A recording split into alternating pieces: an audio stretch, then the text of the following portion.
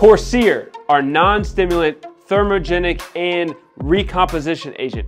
Corsair is a super cool product because it's going to help you utilize turning your white adipose tissue, which is for storage of fat, into brown adipose tissue, which is going to help with energy production. So this is great to use for a competition prep or in your weight loss phase. So you can stack it with a stimulant-based thermogenic, or you could also use it in your off-season or muscle building phase to help keep you lean and mean. Corsair.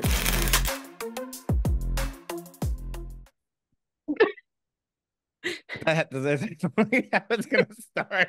Jess is going to explode, and that's how the episode started.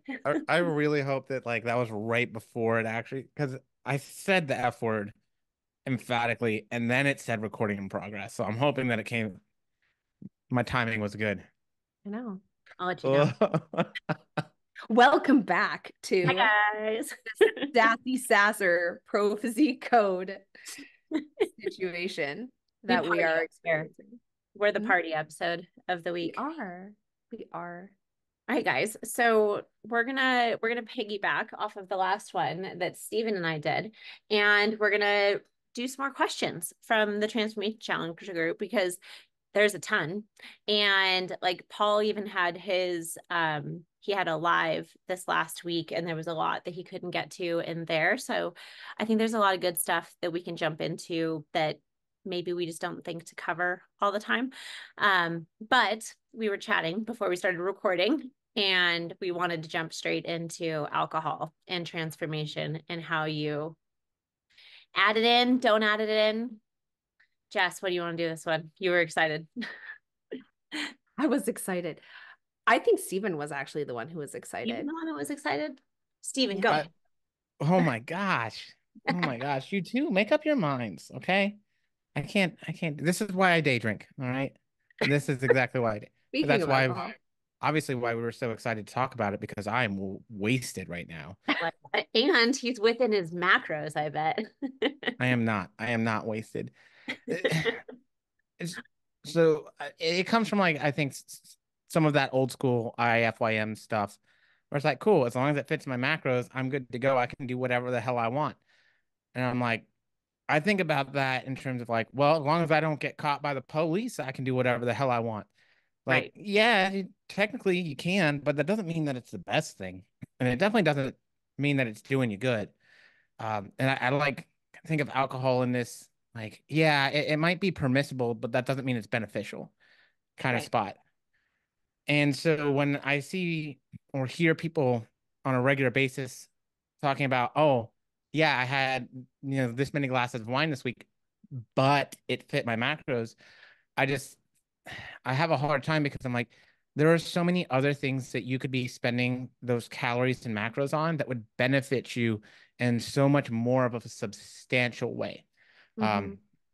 Not to mention, before we go off on a tangent about the fact that, hey, cool, there are probably better ways to unwind and de-stress than drinking in general anyways.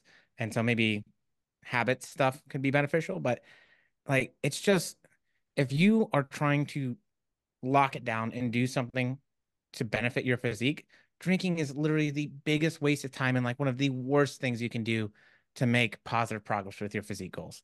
Yeah. You said it. I think that in this regard, if you ask any health and fitness coach, they're going to tell you it's the worst possible choice that you can make for yourself. Now, does that mean that, for example, it was my birthday and we went out to a steakhouse, I'm going to have a glass of wine, but I'm not having alcohol on a weekly basis. I literally maybe drink once every, 6 to 8 weeks. And that's I have a drink. And for me, it's not to relax or to wind down. It's truly more of a social experience with actually legitimately my husband, right? That's pretty much it. I'm not going to have a drink with anybody else just to have a drink. It is a way that my husband and I just connect. We enjoy a glass of wine together, blah, blah, blah. I don't know. Also, when I have wine, I get a little bit funner. So those types of things. What? I'm generally fun. But like anyways, Christina knows what damn it. Christina knows what I'm talking about. But like, this is not a way that I manage my stress. And I'm also not in a phase where I'm in a comp prep or a fat loss phase. I am very much in like a building situation. And I know in my brain, I'm not going to go train the next day because my sleep's probably going to be not as great. Right. And I just make sure to drink a bunch of I almost said alcohol, drink a bunch of water before and after. I know. So it's truly, and I've really changed my tune on this because I used to drink more often. Steven's like, because I did, because Steven was my coach for 5 years. And like in an off season, I would drink a little bit more. And I simply didn't make the same progress. And my physique did not look the way that it looks now. So I don't know. If anybody's watching on YouTube, we're doing the turkey head. That's what I also like drinking with your husband. I think it's one of those things where, like with what you mentioned, like date nights and stuff, I always try to protect it in those situations. If it's important to somebody, I know like Vic likes to go order like a bottle of, like we'll split a bottle of wine that's like super nice and like things like that. And so it's a part of our like date night routine. I think when it, like what Steven brought up is when it's a part of like the wind down routine every night. And especially like it correlates so often with somebody who is also, trying to stick to like 12 to 1400 calories per day, but then they're spending somewhere around 300 to 600 per night on alcohol, whether or not that's counted in the 12 to 1400 that they're trying to stick to. And so either way, we're in trouble because on one hand, we're spending a significant amount of our daily calories towards alcohol, even if we're, having it on top of our calories. On the other one, if you're logging that, then that would be like half of your daily calories or your daily carb intake coming from alcohol instead of actual food. And then saying we have goals of building muscle or losing body fat. And the thing is, your body just wants it out. And so it's not going to focus on anything else until it achieves that goal. And so if we're getting little bits every day, like we're never hitting our full potential when we walk into any situation. And like, that's where God, you sound like my mom. Break it up. Well, and hey, I'm one where like come summer, you will catch me having drinks routinely. Like that's my time. There's like a 2-month period towards the end of summer where like I like to have cocktails then. And then like the rest of the year, it's just not a thing like I'm going to deal with. It's definitely not something while I'm like running this much and that often. I couldn't risk like what would happen to my heart rate because it just goes through the roof and I would 100% feel like I was dying. Oh, I meant when you say like something about being disappointed, but yeah, I'm not living up to my potential. Thanks, Mom. I'm the good kid, I swear. I'm the good one. Man, it's just I feel like it's one of those things because it's such a big part of social life as adults, and depending where you live in the world, maybe even a teenager, that we get into and it's the same thing with food, right? Different social environments, different food choices, normalized. And so that if you don't do that stuff, oftentimes you almost feel like there's something wrong with you, or you're made to feel like there's something wrong with you. But the truth of the matter is, and they used to say, okay, cool, yeah, this much wine or this many beers a week is actually good for your health, but that's been debunked and shown to have been incorrect. So realistically, it's this thing where it really doesn't have a benefit for your health. It definitely doesn't have a benefit for your fitness goals, but because there are still those misconceptions because they were around for a long time, and that stuff doesn't just go away. And because it's the socially acceptable drug, right? I mean, like depending where you live, like weed might be socially acceptable as a drug, for people to kind of chill out and use for those things, but it is the just over time historically socially acceptable. We can't smoke opium in the dens anymore, but we can still, get a nice bottle of whiskey or scotch and get after it. So it gives people that easy outlet to feel a little bit better without maybe necessarily taking care of those things in a way that's going to be more beneficial.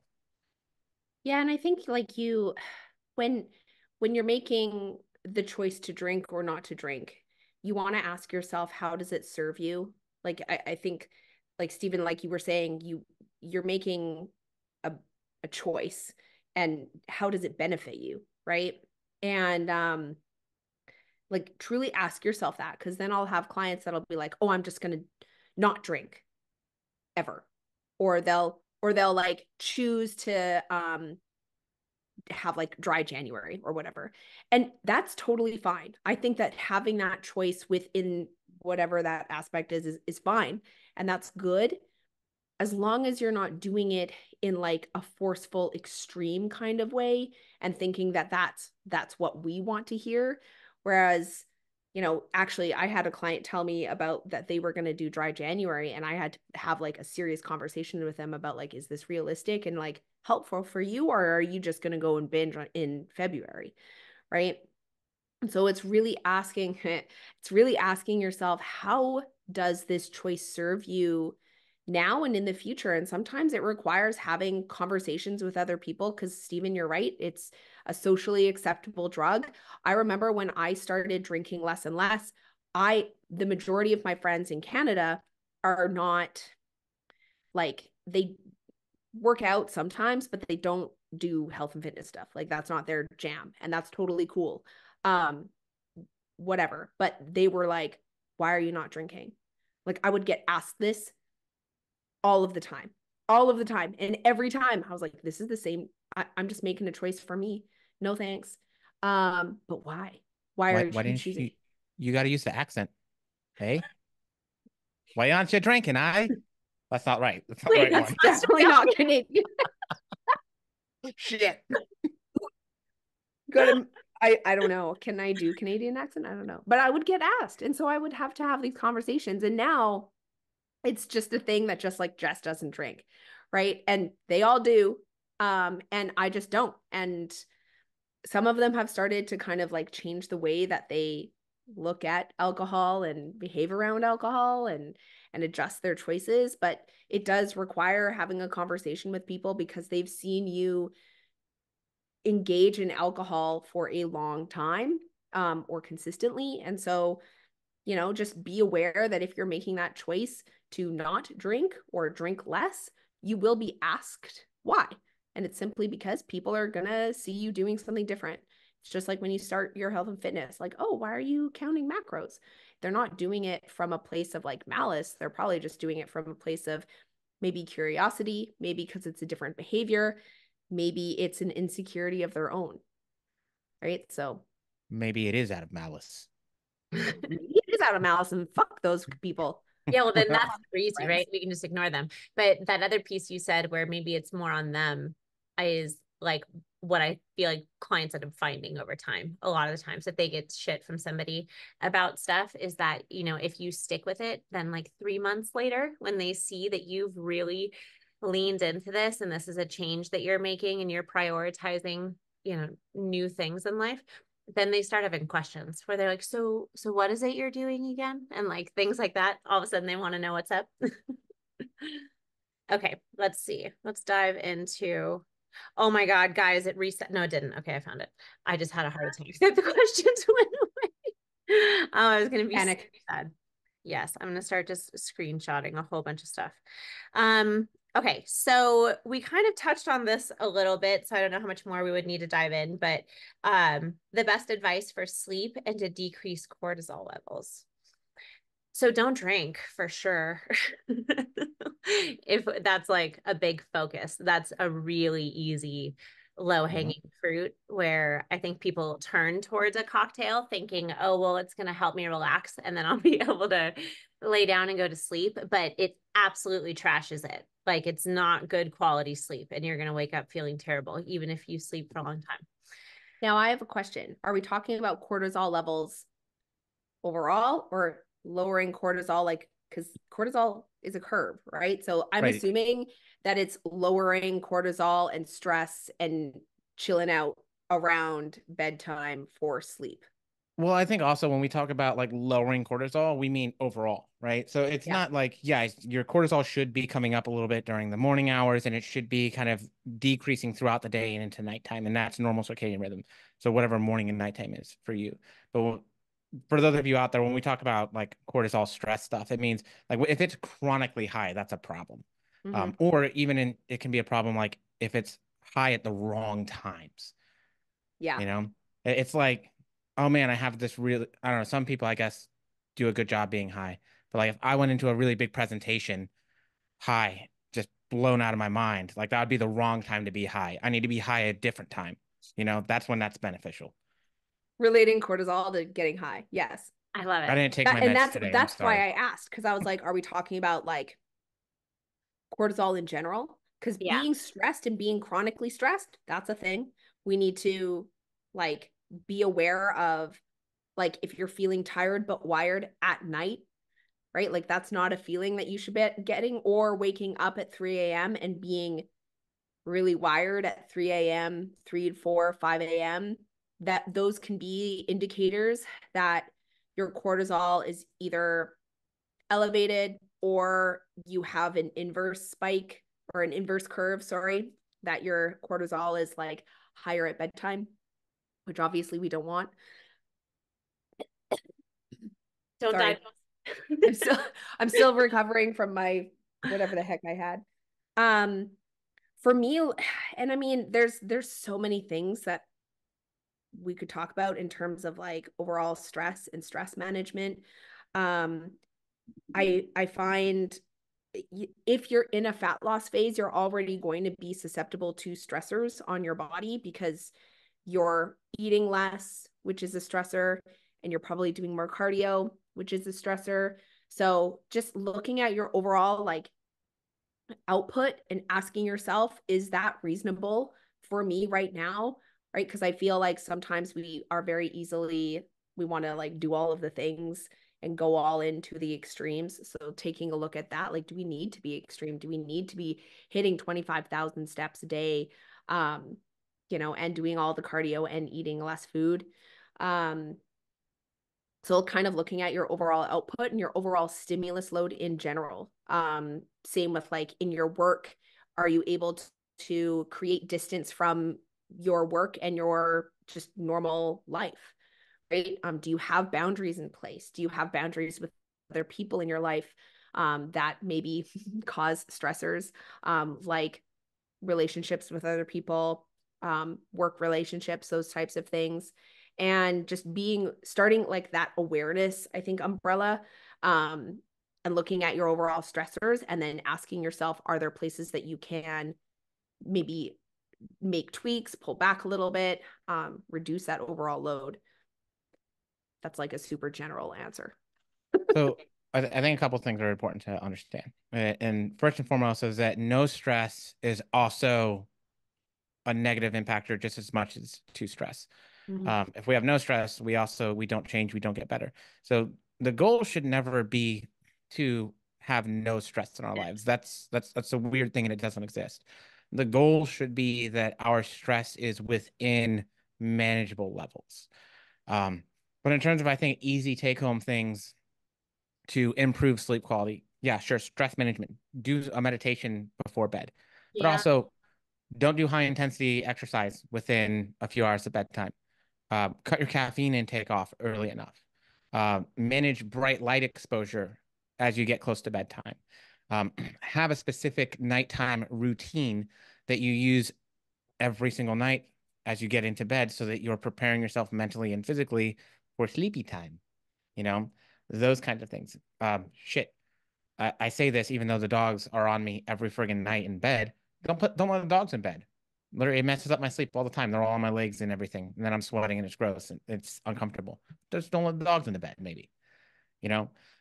So I think there's some easy take-home things there, that can help improve. For some people, if you eat too close to bedtime, that will impact your ability to like get more restful sleep, and that can definitely be a thing too. But if you don't have those things kind of locked off, maybe start there. Maybe like start on the, as we call it, the low hanging fruit, right? Oh, that's what that was. What did you think that was? That's low-hanging fruit. You I don't you know. pick the fruit that's hanging low. Yeah, You give it the wiggly fingers and you go bloop. the wiggly fingers. I don't know that that's an effective way to pick a fruit, though. Look, Wiggly I'm fingers. gonna be real with y'all. I've not been on my meds this week because they're out. So there's a national shortage of ADHD meds, and if you can't tell, obviously I'm off my rocker a little bit today. Are you gonna have them for Command the Stage? So I had to. Here's the other fun thing about ADHD meds is they're all a controlled substance because they're essentially amphetamines. So I can't, if say this pharmacy is out, I can't just have them call it to another pharmacy. I have to go send a message or call my doctor, have my doctor take that one out, and then send it to another pharmacy. So I did finally find a pharmacy, but they only have the non-generic. They don't have the brand name. So instead of like $15, it's like $370. Yeah. But yes, I'm gonna have my meds. I was gonna say because we're in for a Oh, wild ride. was so excited to hear how it was going to go. I was like, we should podcast some more. Like, we should capitalize. So can you like? It's also important to understand. I've only been medicated for what, 2, maybe 3 years, really. All the rest of Pro Physique was this nonsense. Right. Right. It's true. Oof. I love it. Okay, All let's patience. see. How it has to be estimate. It says estimate. So how to estimate macros when you have an event or go out and bring your food and bringing your food is not an option. Sorry, they typed that weird. What if it is stimate? What if we just don't understand? What if that's like a new word And then I don't like sus and or cap. like yeet, I you still know? don't really know what cap means. Just like, It's no cat for real, dog. does that mean like I'm not lying? I don't know what it means. I literally follow a TikTok of this woman who is like in her mid to late 30s and she has a child in like early junior high, so like grade 7 or 8, and she like sits in her minivan and like talks about Gen X language and like things. Anyways, whatever. I think it's hilarious. Um how to estimate macros? Well, it depends on where you're going. If you know where you're going ahead of time and you're going to a restaurant that has its macros online, is it accurate? Absolutely not, but at least it's something, right? So look it up online. Um, that would be like the easiest thing or where to start, or look at the menu. If you know where you're going, look at the menu ahead of time and pick something similar within your app. Like maybe it has like fish tacos, like whatever. And I know I know of like the Canadian restaurants that have fish tacos on their menu and like what's in them. Um, but you guys don't have like Original Joe's in America, I feel like. I think that you have Joey's. But anyways, look up something similar, right? So you can look up something similar, but I feel like Chili's has stuff online. I don't know a lot of American That's where you can restaurants. find like the general, if you type in what the menu item is, for the most part, you should be able to find somewhere and it'll give you like a rough estimation. I feel like with this question, it almost seems more like they're saying, how would you estimate it when you have an event and bringing your food is not an option? So it makes me think maybe it's Like a something wedding. like a wedding or maybe like a work conference where they're providing lunch or something like that. And in those situations, so we're not going to know, right? Like we Yeah. don't have a menu. Maybe we're just walking in blind. And so if we know this is going to happen ahead of time, I'll recommend having like a protein and produce heavy breakfast. And so, if we can do something along the lines of like Greek yogurt and berries and like maybe some nut butter or something like that, where it's just going to be like a big breakfast that's going to not like check a whole bunch of boxes.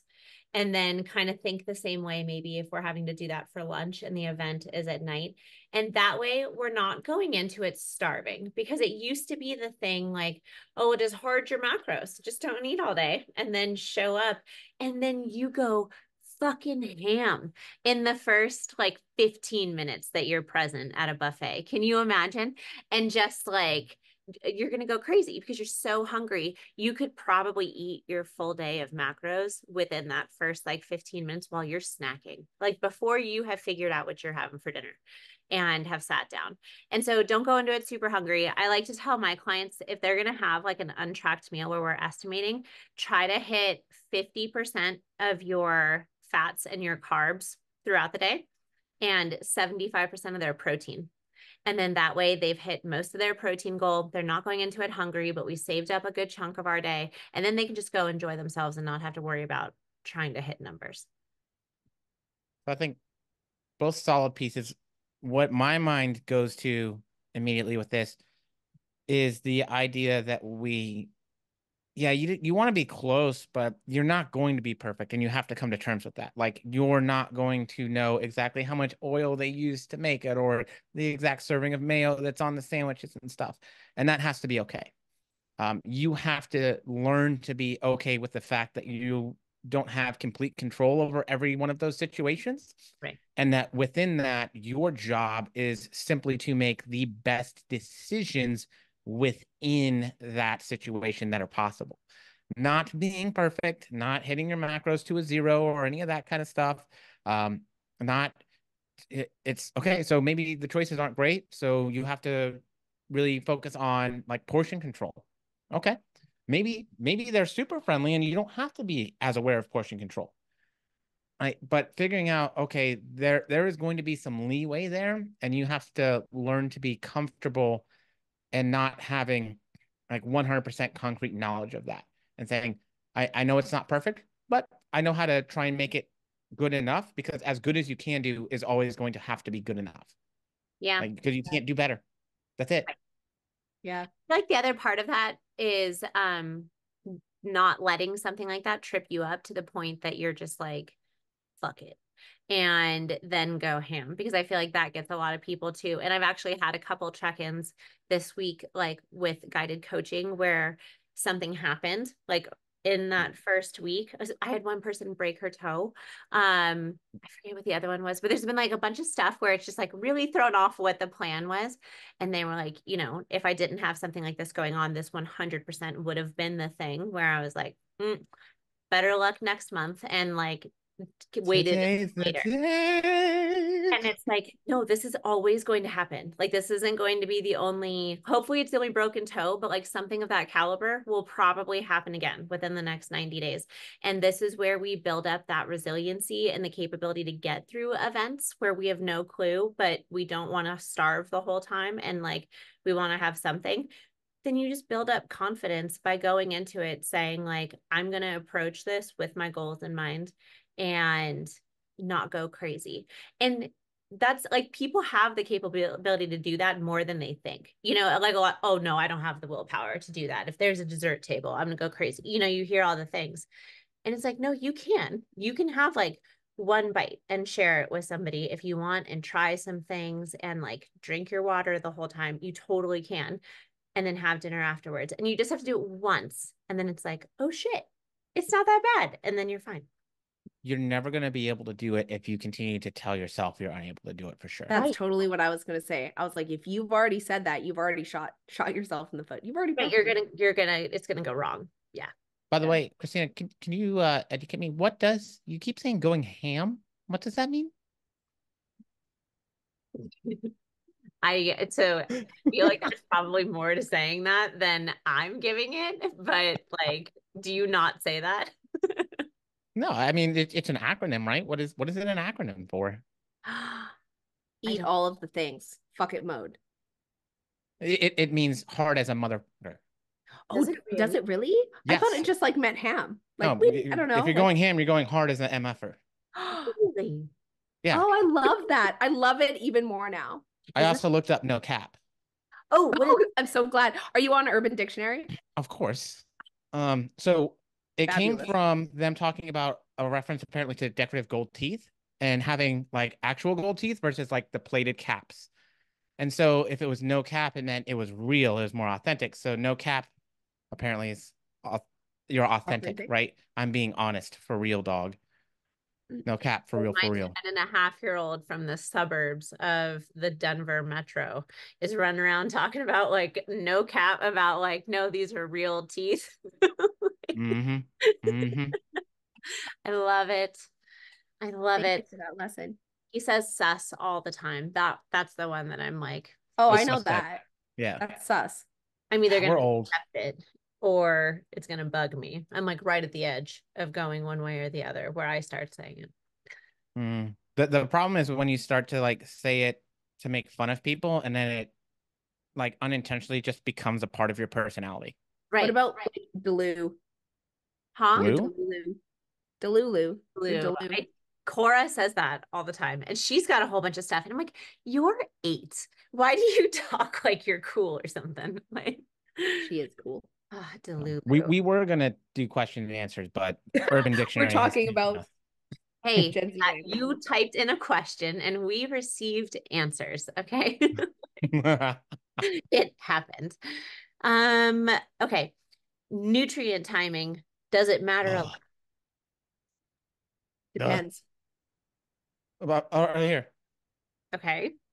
It only matters if you're actually hitting your goals in the first place. If you're not hitting your goals in the first place, then you do not need to be thinking about nutrient timing whatsoever.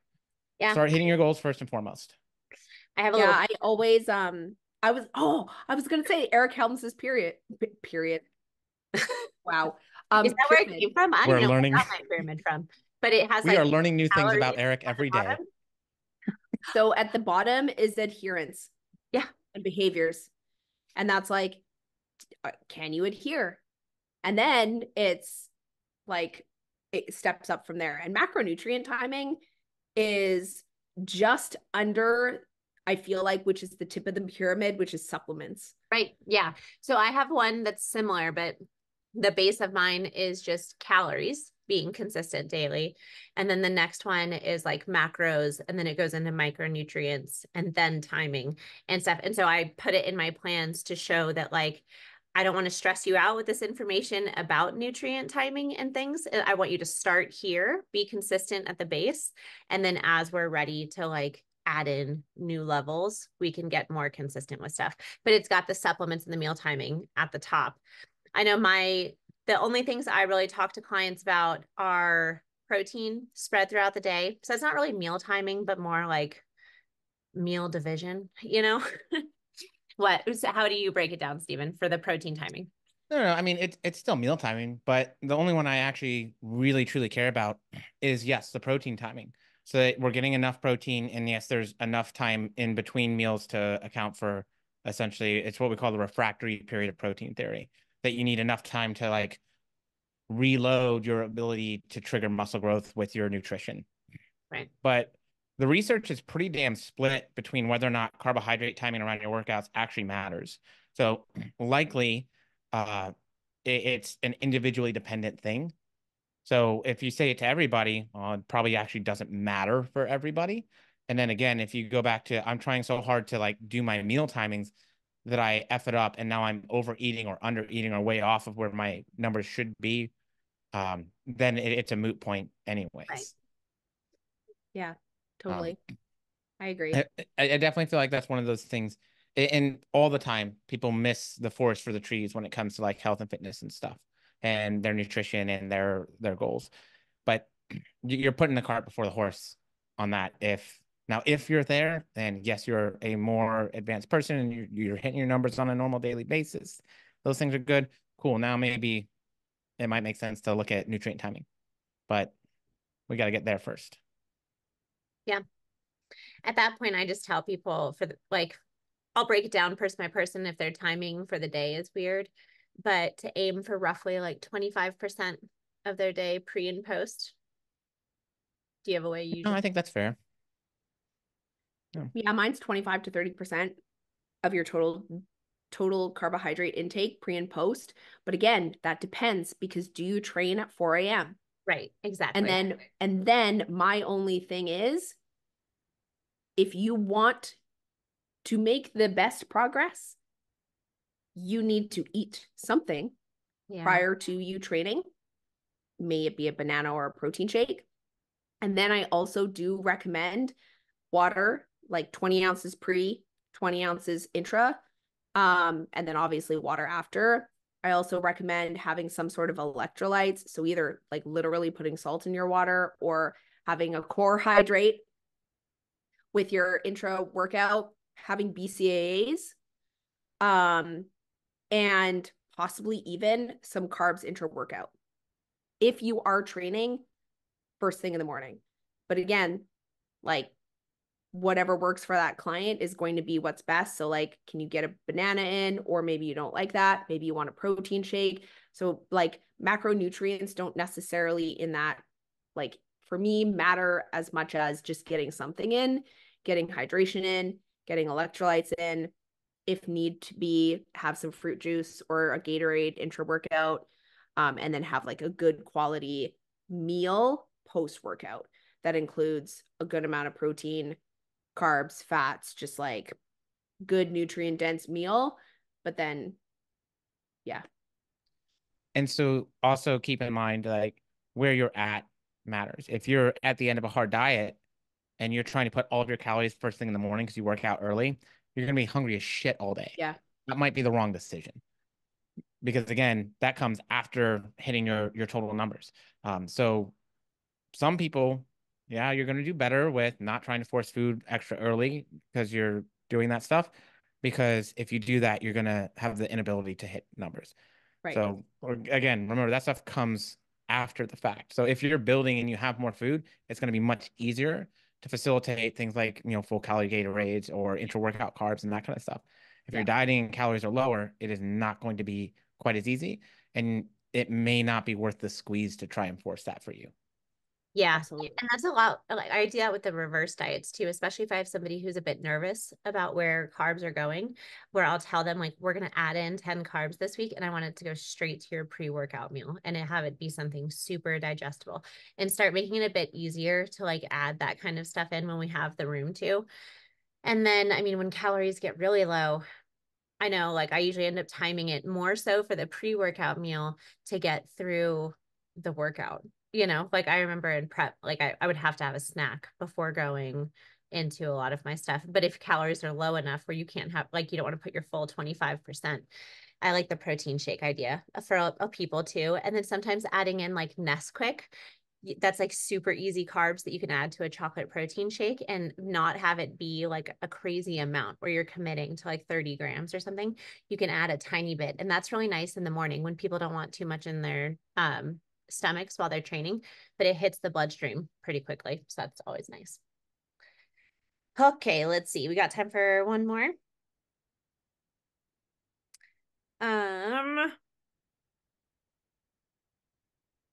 What is the best way to handle exercises within a 5-day full body split when you're still sore from your previous workout? Stay home. What? Just don't force the extra workout. If you're still that yeah, sore, I was going to say, don't Yeah. work out. Yeah. Right. And what is best, like quote unquote, like that Jessica's best, obviously. other than my last name, other than me. Like that requires sometimes a black or white answer, but health and fitness isn't black or white. So like, even though we're giving a black or white answer, like just don't work out, right?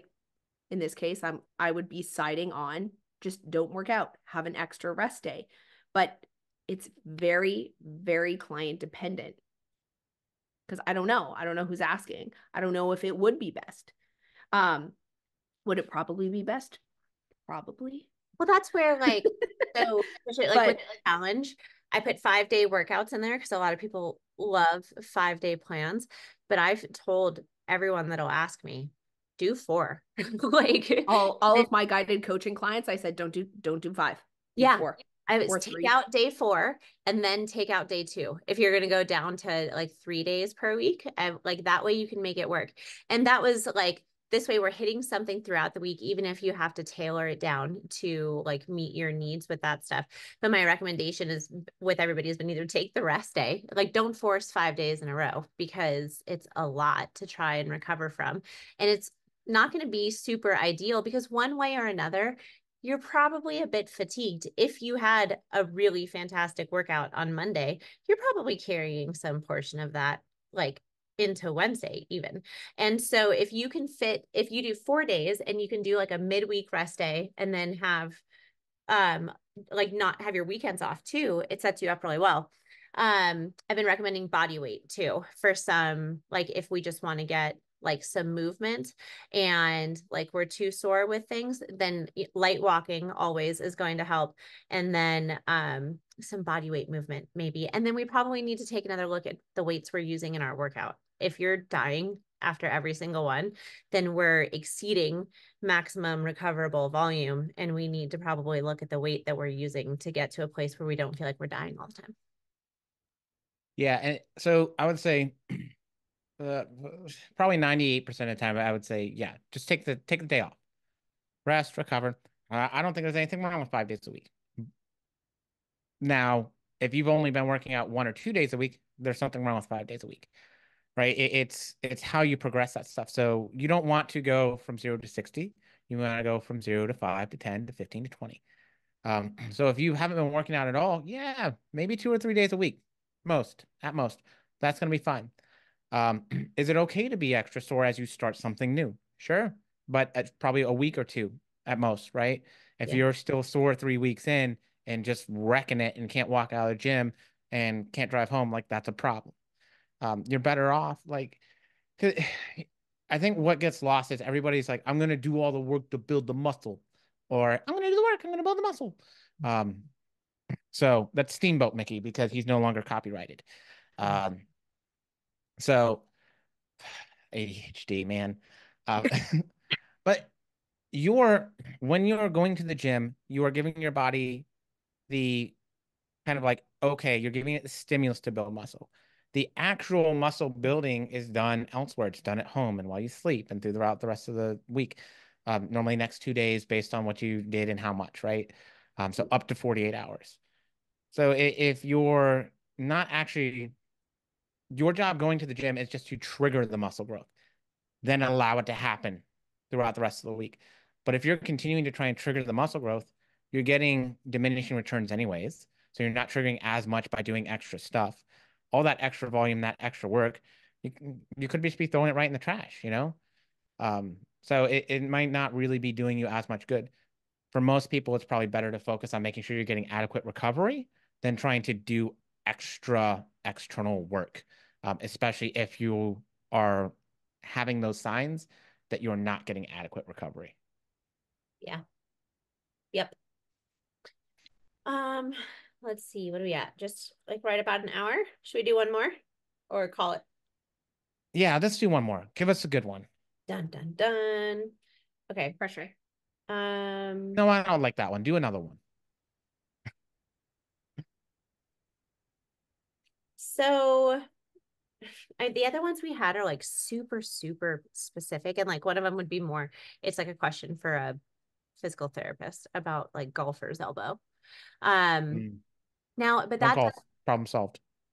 I wish. So I got golfer's elbow. I don't golf unless we go on one trip a year. And I like Vic's had it for years. It's the absolute worst thing in the world. Like, well, it's not the worst thing, but Is it it's different than tennis elbow, or is it the same thing? it might be. I don't know. He said it was golfer's elbow. And he was like, "Oh, does it hurt here?" And he grabbed my elbow and I like collapsed to the floor. I was like, "Yes, it's so bad." And it's the weirdest thing, but forearm work helps a lot with that kind of stuff. But those are questions that you don't necessarily want to be asking just like personal trainers and like coaches and stuff, but like you probably want to go see somebody in person and have them test for that to make sure you're doing the right stuff. And also to look at form. That's a great like reason to be looking at how you're doing your exercises and stuff because maybe you're inadvertently causing your own problems. Um, Fun fact, golfer's elbow, interior, it's on the inside. Tennis elbow is on the outside. so that's mine was right in here, like right where the before the Oh, fold. you Oh, got that golfy bow. it's so bad. I don't recommend. Don't get it. Um, okay. I feel like we should stop at those and then I'll collect some from Paul's next time. So we have a really good list. I'll take my meds next time. I mean, I don't know. This was joyful. It It was. reminded you of the good old days, didn't it? It really did. It did. Thank you. Maybe just Mm. on Wednesdays you could skip it, and then that'll help stretch out the $375 prescription. I try not to take them on the weekends when I'm not doing check-ins and stuff. But if I have to be in front of the computer, it's very helpful. Yeah, we used to do that with our son too, where on the weekends we wouldn't have him on it. But the same thing happened to us where for us to get the name brand, it was going to be like $780 a month. I was like, ew, I don't like that.